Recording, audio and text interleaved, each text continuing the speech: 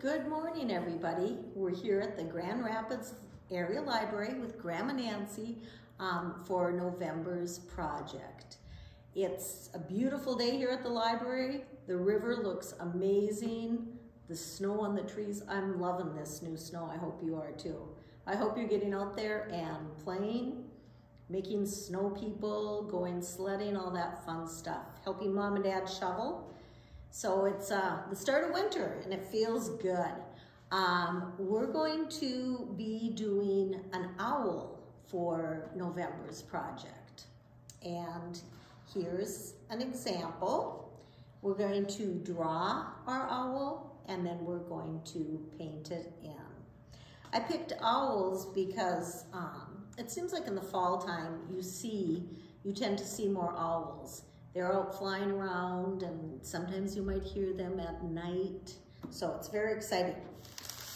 You should have your kit and from the library. So let's take a peek and see what's in this month's kit. All right. Oh, nice. It's a set of 12 colors. It's a big set, 12 watercolors, different colors. That's going to be great. And then we have two very nice pieces of paper. I think there's one more thing in our kit. Black crayon, nice sharp black crayon. So that's what we need. You'll want to have a small container of water so you can keep your brush clean. You might even like to have a paper toweling so you could wipe extra water off your brush after each cleaning. Maybe depending upon what your workspace is, an adult would like to put some newspaper down so you can paint right off the paper. It's washable, so if you get it on your clothing, it's fine. And if you get it on the table, it'll come off too. But if you just set up the table or your workspace as you want, and then we'll get ready. I'll set up here too. I'm excited. All right. Do you have your place set up all ready to work? I'm going to put my paper going the long way because I want to make, I want most of my space to be covered with the owl himself, okay? So this is what it's gonna look like finished, and he pretty much takes up the whole space, and then we'll talk about doing a background color too. We'll worry about the colors once we get our owl drawn. So I'm gonna look at my paper, and I'll tell you what we're drawing each time we're drawing something because you'll wonder what we're doing. We're gonna start with his talons, okay? The owl's talons are hanging on to a branch here. I'm going to show you how to do that so it looks like they really are. You're going to make two W's down here, one about there and then one about here. This one's going to curve the other way. This one curved this way. This one's going to curve out the other way. Okay, so now I have two talons. 1, 2. I want to make it look like his talon is hanging around the branch. So I'm just going to connect the top of those W's, and then I'll connect the bottom. And you can maybe even see it coming. I'm gonna go all the way to the edge. I don't have to make a perfectly straight line because branches aren't perfectly straight, right? Then I'll connect here. And I will come all the way out to the edge here. So you can see this is the top of the branch that we've made so far. I'll come down here Connect that. Connect there, and then again all the way out to the edge. So there I have this part of the owl done. His talons hanging on to the branch. Okay, now this is part up here is going to be the main body part. But of course down here we're gonna have what we would call his tail feathers. So we're gonna be going behind the branch, and I'll show you how to do that. Do you see how this line goes behind the branch? Because of course his feathers are hanging behind the branch as he's hanging on. I'm gonna come up here to the top, and I'm gonna do this line slowly so I get it like I want it. I'm gonna curve it and stop right there. So it's a curved line. You can curve yours a little bit more than I did. As you can see on the sample, that one was curved more, but it's fine. All right, now I've hit this branch, right? So I want to have the rest of the tail feathers come from behind. So I'm gonna lift my crayon, and I'm not going to write on the branch, but I'm just gonna lift my crayon and see where it would come out, and it would come out right about here. And then I'm gonna come down at a little bit of a point, okay? Now I'm gonna make my other side. This one I want more of a curve, and again, it's fine that that one doesn't have as much of a curve. It's fine. And you wanna stop a little bit out from his talons because they're more in the middle of the body. I'm gonna do the same thing. I'm gonna look here, not right, but just pull my crayon down just above the branch, and then it's gonna come down about here. Okay. Now you can see on the sample, the tail feathers come to a nice point. Here, I went off the paper. That's okay. I have a nice big owl going, and I'm kind of proud of that, so I'm gonna leave it just like it is. Okay, so now I'm going to make an ear and make another one, and actually, I shouldn't have called them ears. They're not ears. An owl's ears are in here, way inside. These are tufts. These are tufts, they're just feathers. So make a tuft, make a tuft. And then you want to connect those, and I'm gonna round it just a little bit so he has a nice round head. And I do these lines slowly because I wanna get them on there really nicely. Okay. So I'll give you a minute.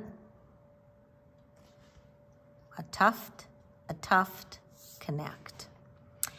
Now we're ready to make the beak.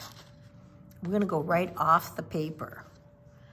So I'm gonna come out here just below the tuft, and I'm going to curve down to a point. You see I curved down and I just stopped. That's gonna be his beak. That line and then that line. So now I'm coming over here and I'm gonna curve down. Okay, now it's not quite meeting, so I have to have that. I want the lines to meet. So I had to pull this line down a little bit. That's my beak. Okay, now we're ready to do eyes. owls have really large eyes. Take this line slowly, and they have very large round eyes, but part of the circle is hidden by his beak and beak feathers. So there's one circle, and then I'm gonna make another one over here. I want them to be about the same size, but they're not gonna be exactly the same size. This one's a little more hidden, right? Okay, now this is gonna be his pupil, and I'm gonna make that as round as I can. You can make him look any direction you want, because the one thing we know about owls is they can look any direction they want. Okay. Now I'm gonna do, and take this slowly, I'm making another line outside here. We really want his eyes to look like owl eyes and stand out, so I'm actually adding more. This is a little tricky line to do because you want to leave just a little bit out, like that. And then what that's going to do is we'll give that some paint, because as you look at an owl's eye, they have a little edge,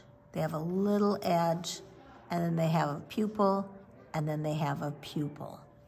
So now we're gonna color the middle section with black. So leave the pupil, leave the edge, color the middle section with black. And when you're coloring, you want to use short, kind of quick strokes in one direction, because that's going to make it look best. You're going to follow the edge of each of these circles, and so you basically, I think you can see what's happening.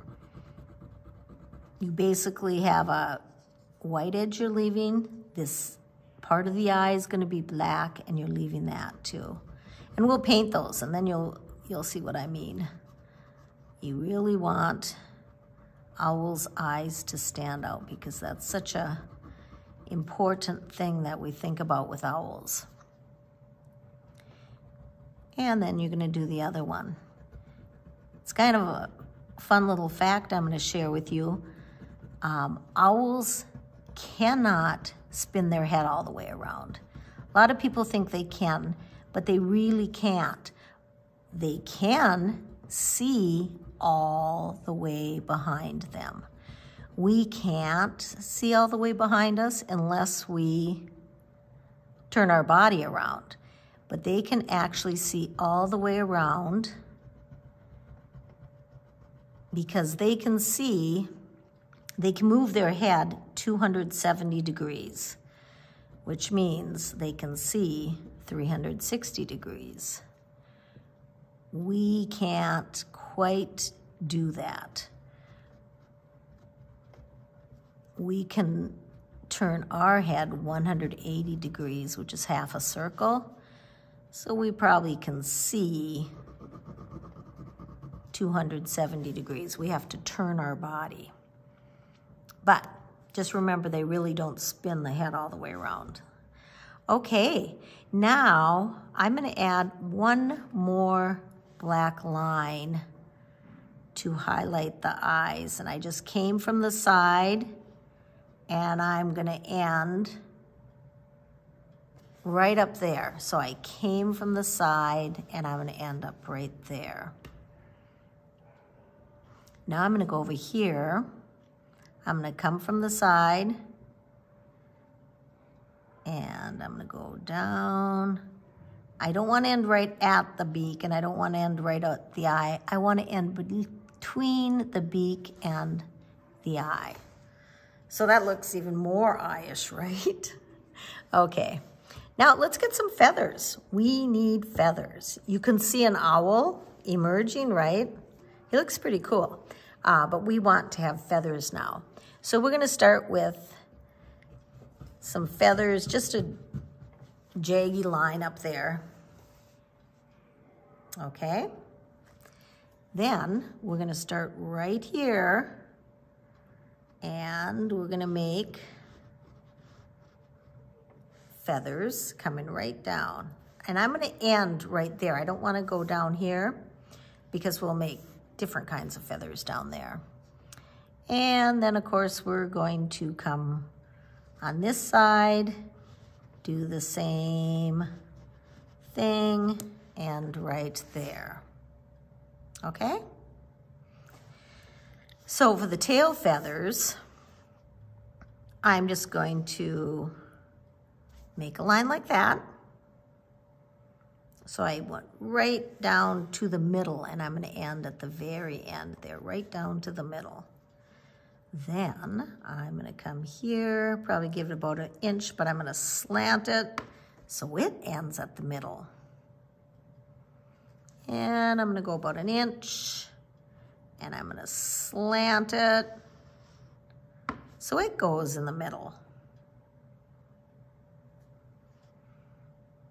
Then I'm going to come down here, slant it, and one more time. So those will be our tail feathers, right? Now we're making U's. I'm just making these little U's, and these are going to be feathers right there on his chest.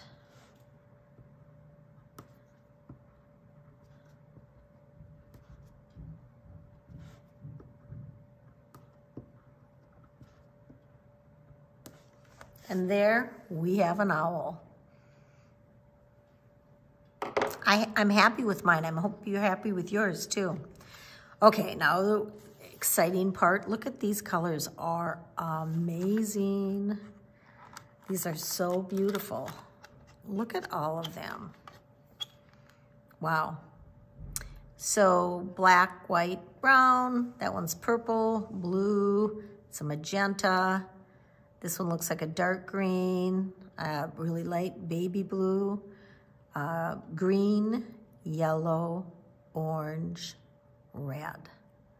That's quite a selection, 12 colors. So what's fun about this owl project is you may use the colors you want to use. You don't have to use just black, brown, and gray, but you're welcome to if that's what you want to do. You can add fun colors. He has a blue chest. That's kind of fun. So you do what you want. I would start with some of the smaller areas, just so you get a feel of the paintbrush. So I think what I'm going to do is I'm going to start with the eyes. And here, I painted these eyes yellow, and then this outside yellow, and that's fine. You can do that. You can use other colors too if you want. The one thing I would say here is, because owl's eyes stand out, you would want to use bright colors. I'm gonna try the orange. Now, these are new paints again, so what you wanna do is make sure you have plenty of water, and you're gonna wanna, they have a seal on top of them, so you want to break that seal till you get at the paint. But you do that gently with water. Okay, so I'm gonna do the outside first because I might end up changing my mind. I might decide I want that other part to be yellow. And I'm gonna come around here. I like that.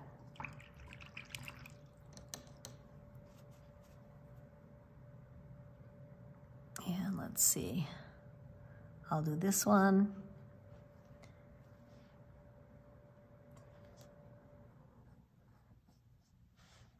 You can do whatever colors you want. Honestly, it's gonna be... Wash my brush off. I think I want yellow in those circles. The yellow is really bright. And again, whatever color you want to use. The magenta might be kind of cool there too. So washing your brush, maybe getting the extra water off, unless you're using a new color, which I'm gonna now be using a new color.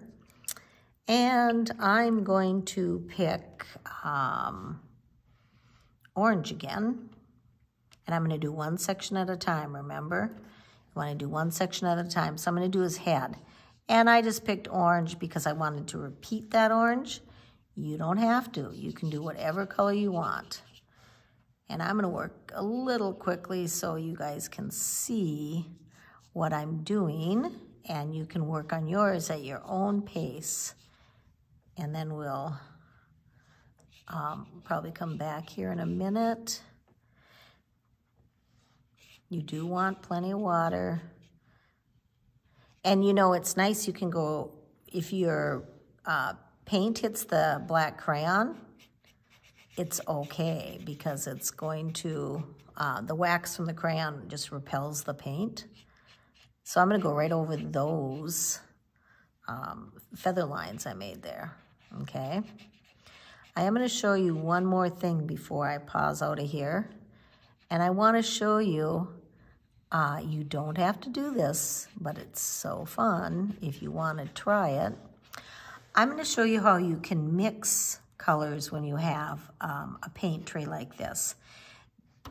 Usually when you open your paint tray, there are sections that are divided, and those sections are for you to actually mix paints.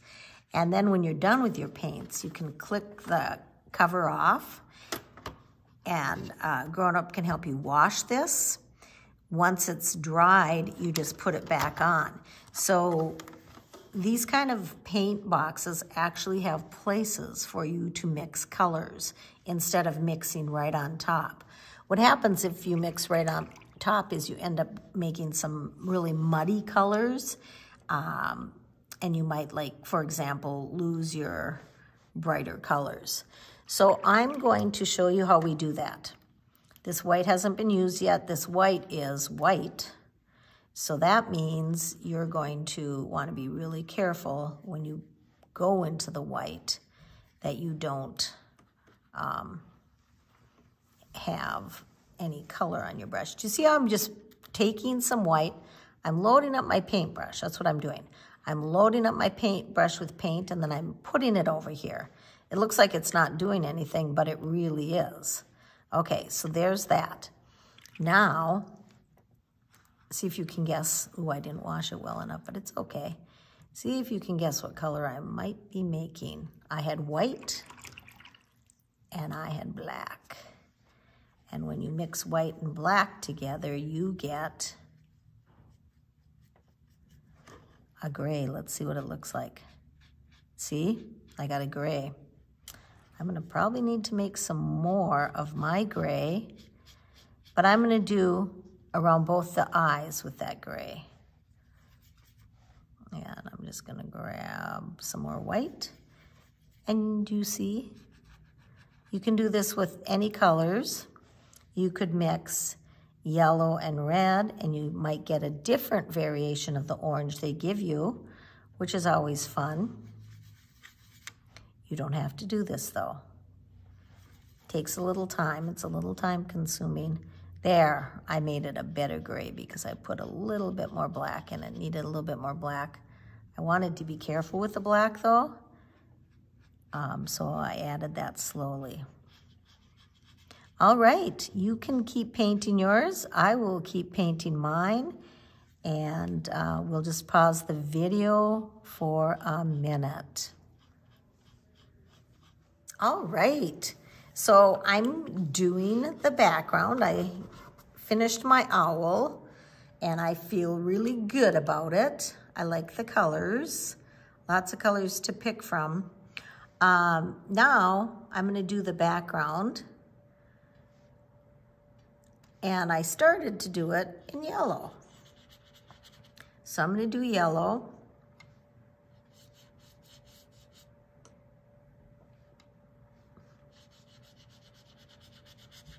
I like that yellow, it's really bright. I think your background, again, you can do what you want, but it seems like a bright background really makes the owl pop off your artwork. So I would try that. Now I'm gonna try something a little bit different that you don't have to do. I'm gonna go in with another color and kind of just put a little bit on it. You want it to be wet. I'm gonna give a little bit. So maybe this owl is sitting in a sunset or something, right? So I'm just gonna put a little orange on top, but I'm not gonna go all on top of my yellow with orange. And again, you don't have to do it, just if you want to. You could even do these two sections, one color, and then the big up there, another color. This could be green down here to represent the forest, and then a blue sky.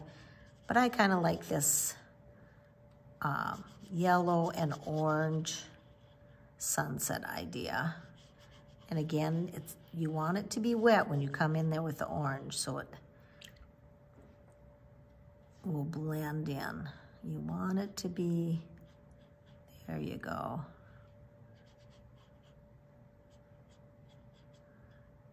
And then I'll just leave it like that. Now the one thing about this owl, I can paint upside down, right? I can paint upside down, and it makes it easier so I'm not reaching my arm across. Now I'm gonna do some of that orange because I decided I like it up here too, but I don't wanna paint my whole background yellow and then add the orange because that yellow will be dry and the orange won't blend as well. So I have a pretty wet yellow going. You can probably see that. I'm just gonna stop there, pick up a little bit of orange and get in here. Yes, that's good. I don't wanna overdo. That's the tricky thing about this. Once you start blending, it looks so cool, you wanna keep going. But we're gonna try not to overdo it too much.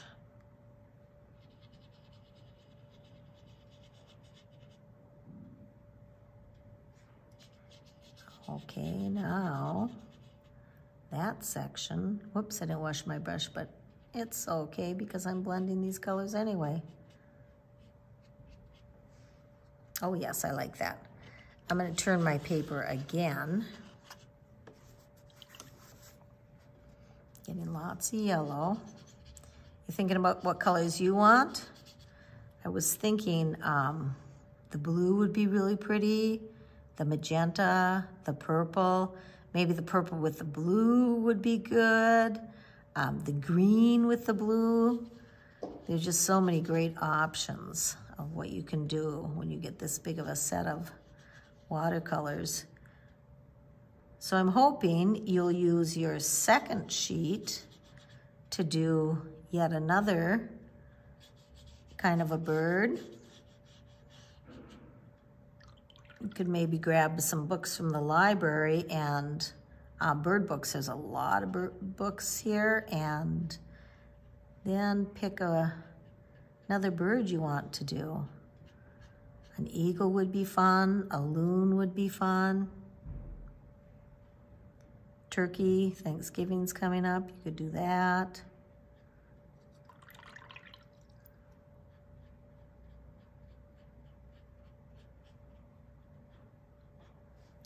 Well, I like it. I like my owl in a sunset. Just one more section left. And I'll go here where I maybe missed a little bit.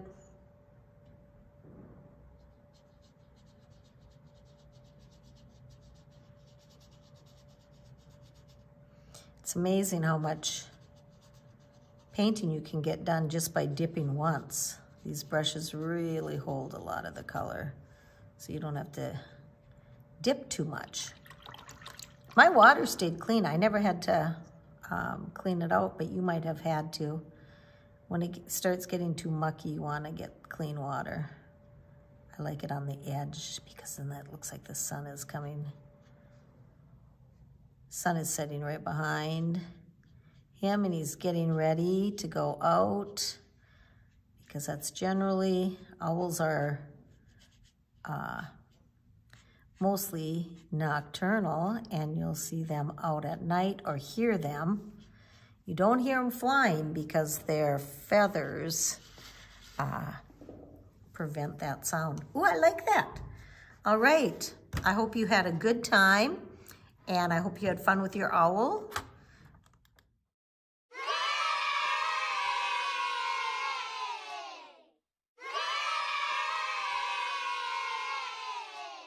All right, boys and girls. I hope you have had a great time making your owl today, and that you will continue doing more. I was thinking about all you can do with this great tin of paints. You can do all kinds of sunsets and flowers, trees, just some really beautiful pictures, and I hope that you will do that. Thank you for joining us today at the Grand Rapids Area Library. I wish you a very wonderful Thanksgiving vacation with your families, and we will see you in January. We won't have a December meeting, but I hope you keep making art.